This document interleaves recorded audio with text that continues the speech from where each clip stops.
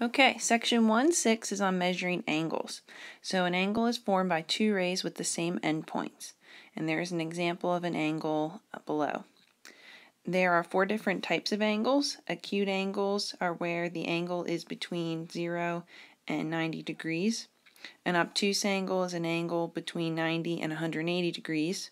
A right angle is an angle that is exactly 90 degrees, and a straight angle is an angle that is exactly 180 degrees, also known as a straight line. We can name angles in different ways. In number 1, we're going to name the angle in 3 different ways. I could call it angle OLD. I could also call it angle DLO, or I could call it angle 5. Now with naming angles, order does matter.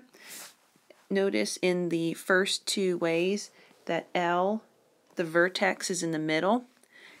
Also angle 5 is at the vertex, but that the angles go in order. I go from O to L to D, or D to L to O. So the middle letter tells us exactly where that angle is. The next 3, we're going to classify the angles. So in number 2, we have an obtuse angle. In 3, we have a right angle. And in 4, we have an acute angle. So here we're talking about the angles here, here, and here. We have some other types of angles. Complementary angles are a pair of angles with measures that add up to 90 degrees, and there are 2 examples of that below. So in the left, angle 1 and angle 2 are complementary. Their sums would add up to 90 degrees. And on the right, the 2 angles are also complementary.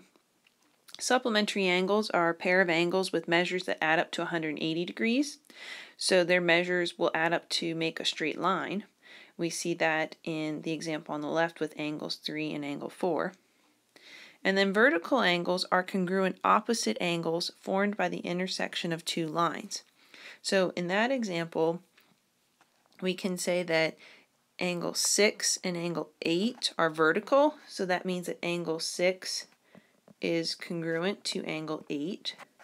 And I can also say that angle 5 and angle 7 are vertical, so that means angle 5 is congruent to angle 7. Okay, we're going to use the diagram on the right to answer a few questions. So in 5, we want to name a pair of complementary angles. And there are a few examples here. I'm going to go with the most obvious though, angle 7 and angle 6. So remember, complementary angles are angles whose measures add up to 90 degrees. Number 6, we want to name a pair of vertical angles. So I could say angle 2 and angle 5. Notice how I'm using the angle symbol when I name each of these angles. 7, a pair of supplementary angles. So here you might need to combine more than one pair of angles. So I said that if I take angle 4 plus angle 5 and angle 3, I'll get 180 degrees. So we can say that they are supplementary. Number 8, an angle congruent to angle 4. That would be angle 1. It's vertical angle. 9, an acute angle. Bunch of choices here. Can say angle 7, angle 6 is acute, angle 1, 2, 4, 5. And 10, an obtuse angle. So we want to go greater than 90 degrees but less than 180. So again, we're going to need to add some angles together. So I said if I had angle 1 plus angle 7 and plus angle 6, I would get an angle greater than 90 but less than 180. Okay, here's our last postulate for this lesson, the angle addition postulate, which is similar to our line segment addition postulate. First one says if B is a point in the interior of angle AOC, then the measure of angle AOB plus the measure of angle BOC will equal the measure of angle AOC. So in other words, if I take angle AOB, so this angle here, plus angle BOC, I will get the entire angle AOC. And then the second one says, if angle AOC is a straight angle, so 180 degrees, then the measure of angle AOB plus the measure of angle BOC equals 180. All right, let's do some examples using that angle addition postulate. So in our first figure on the right, we know that angle 1 is 42 degrees, so I'm going to mark that. And the measure of angle ABC, so the entire angle here, is 88 degrees. Now, you can't assume that angle ABC is 90 because it looks like 90. Very important thing in math not to assume. It's actually only 88 degrees. All right, so we want to find the measure of angle 2. Well, going by the angle addition postulate, I know that the measure of angle 1 plus the measure of angle 2 will equal the measure of angle ABC. So, angle 1 is 42 degrees. I don't know the measure of angle 2, but I know the measure of angle ABC is 88.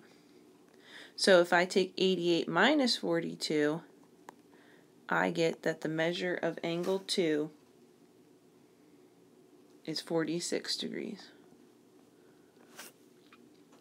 Okay, number 12.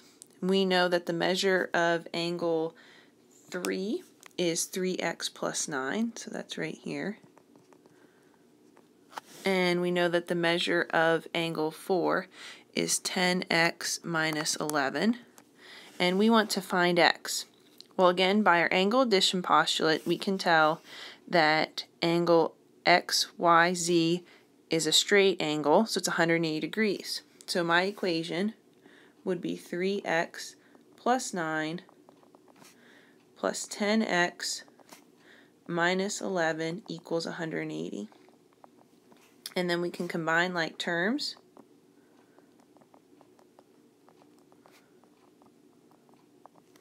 Solving for x. Oops.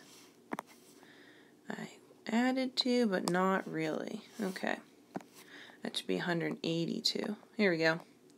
Then divide by 13, and we get that x equals 14. And that's all we had to do in that problem. We didn't have to find any of the measures of the angles. Okay, and lastly, number 13. See, the measure of angle 5 is 5x plus 7. Measure of angle 6 is 2x minus 3. And our whole angle QRS is 8x minus 12. So similar to our first one, we can add up our two smaller angles and set equal to our entire angle. And the final question here is we need to find the measure of angle QRS. Alright, so our equation can say 5x plus 7 plus 2x minus 3 equals 8x minus 12. Alright, so let's combine some like terms.